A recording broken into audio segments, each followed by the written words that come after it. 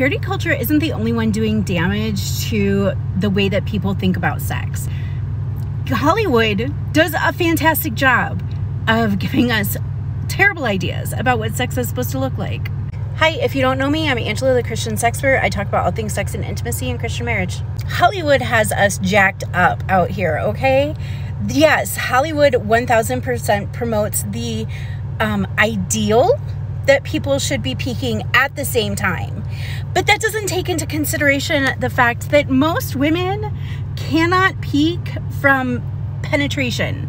Most women need 14 to 20 minutes of bean stimulation in order to get there. And that's just not something that you're going to get from poking.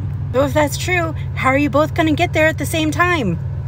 Yes, now people are going to show up in my comments and say, I get there from penetration just fine. I love it. It's my favorite. Yeah, I know. You're the exception, not the rule. Be grateful.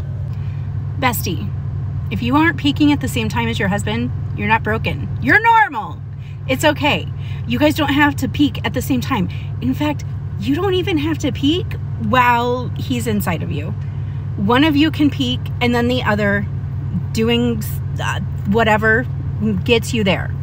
And then one of you can peak again and again and again and again. That's okay. Stop letting outside sources tell you what your sex life should look like with your spouse. If it's working for both of you and you're both happy with it, you don't need to look at Bridgerton or Outlander or whatever purity culture thing. If you guys are satisfying each other and loving each other well, that's what matters.